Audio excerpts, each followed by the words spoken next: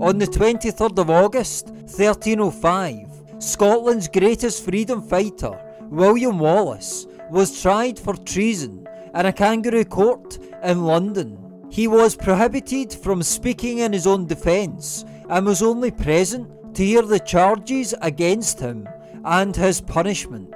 Wallace did manage to interject that he was not a traitor, as he had never sworn allegiance to the English king, Edward I, although this made no difference to his fate. He was given one of the most brutal death sentences in history, as Edward tried to make an example out of the iconic Scottish figure.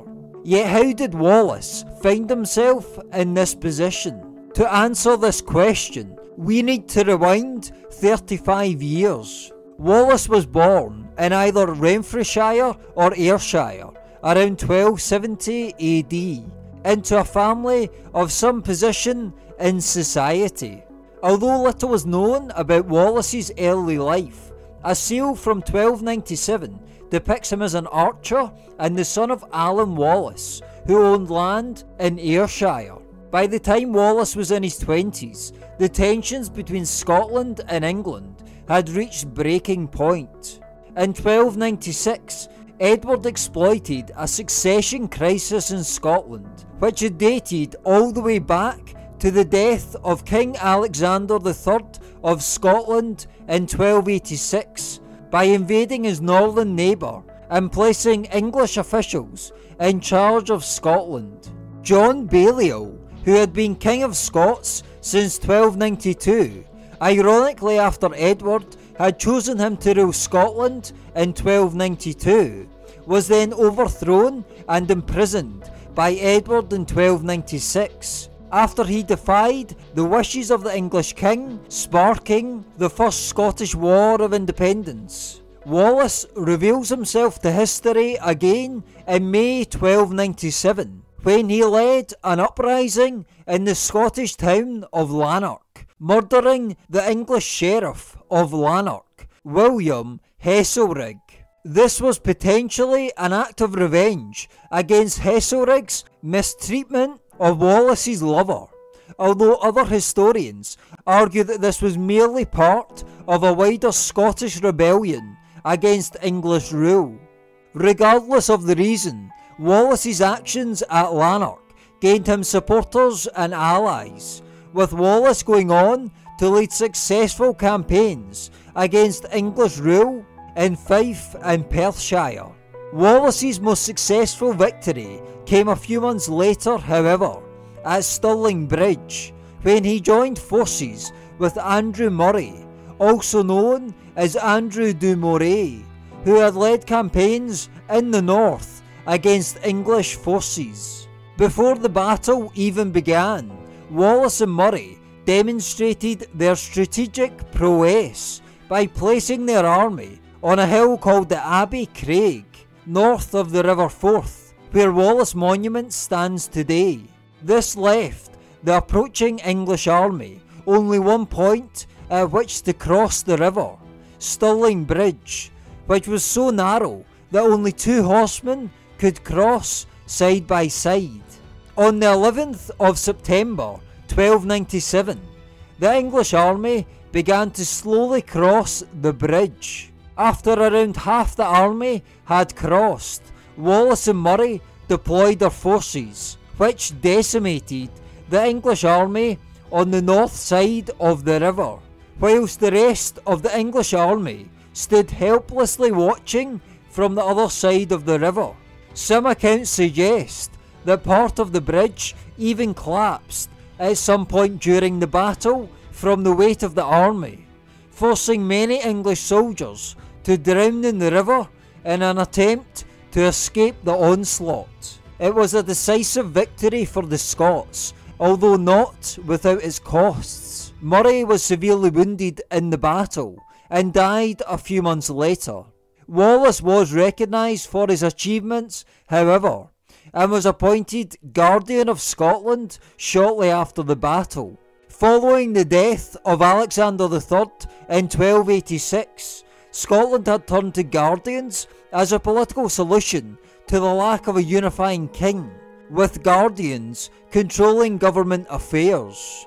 During his time as guardian, Wallace led Scottish campaigns into northern England. In response to the attacks and the growing autonomy of Scotland, Edward marched a massive army north. Wallace, who was reluctant to meet the English force in a pitched battle, gradually withdrew deeper into Scotland, employing a Scots death policy by destroying the land as he went. Wallace's Scots death policy almost worked, as by the 21st of July 1298, Edward was considering retreating back into England, as his army was starving and in disarray due to fragmented supply lines. Edward's retreat was stopped only by the news from two traitorous Scottish earls that Wallace's army was only around 20 miles ahead.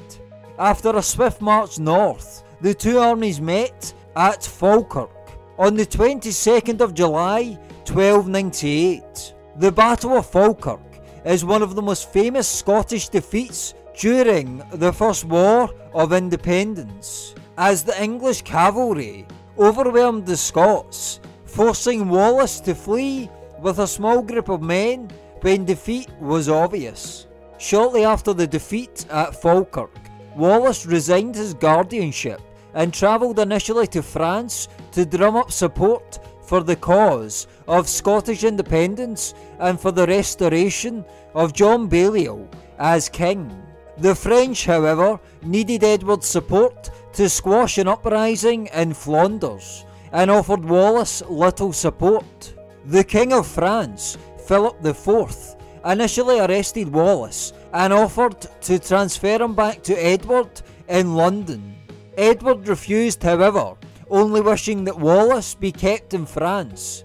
And over the next few years, Wallace appears to have built up a relationship with Philip, with the French king even referring to the Scot in one letter as our beloved William le Wallace of Scotland. In fact, part of a letter from Philip to his officials in the Vatican that mentions Wallace by name was found in the Tower of London in the 1830s, although the exact nature of the letter is unclear. It is thought that Wallace planned to travel to Rome after his spell in France, but whether he reached his destination is unknown. Wallace is thought to have returned to Scotland in 1303, at a time when the Scottish nobility were signing agreements with the English king. By 1304, the vast majority of Scottish nobles had agreed to a truce with England. According to English sources, Wallace was twice offered to submit to the English king during this period, but Wallace always refused. In 1304, Wallace was declared an outlaw by the St Andrews Parliament, meaning he could be executed on the spot. Edward was now determined to capture Wallace, hoping to turn the Scots against their former guardian by offering bribes and rewards for anyone who turned them in. In early August 1305, Edward's strategy had worked, as the keeper of Dumbarton Castle, John Menteith, had captured Wallace, who was subsequently transferred to London. The first part of Wallace's death sentence consisted of him being dragged behind horses for more than 4 miles in front of jubilant crowds. He was then slowly hanged, but deliberately not killed, as he was cut down and first disemboweled, then castrated. Next, his internal organs were burned. Finally, Wallace was beheaded and quartered. His head was displayed on London Bridge, and his limbs were sent to Newcastle, Berwick, Stirling and Perth. Despite such a brutal death, however, his legacy lives on today. Edward's desire to make an example out of Wallace never worked particularly well. Scotland rose again shortly after Wallace's death and dealt a devastating blow to England at the Battle of Bannockburn in 1314. For more modern audiences, the brutal death sentence given to Wallace only adds to the almost unbelievable Hollywood story. 715 years after Wallace was executed, he remains a symbol of freedom around the world.